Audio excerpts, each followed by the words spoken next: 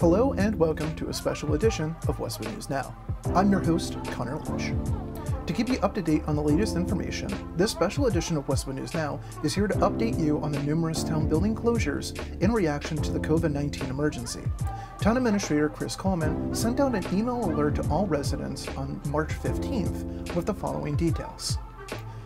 Starting March 16th, and until further notice, the Town Hall, Library, Senior Center, ICC, Youth and Family Services, Carby Street, and the Rec Center, which includes the pool, will be physically closed to the public.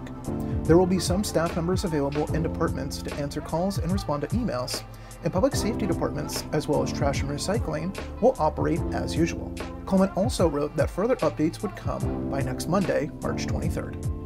He also said, quote, "If you need to call 911, please inform the dispatcher if you or anyone in your location of need are experiencing flu-like symptoms or may have come into contact with someone with flu-like symptoms.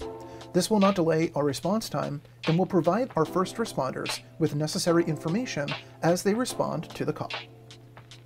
Westwood Media staff will be sharing the latest news from the town and the state on social media, so please follow us on Facebook or Twitter.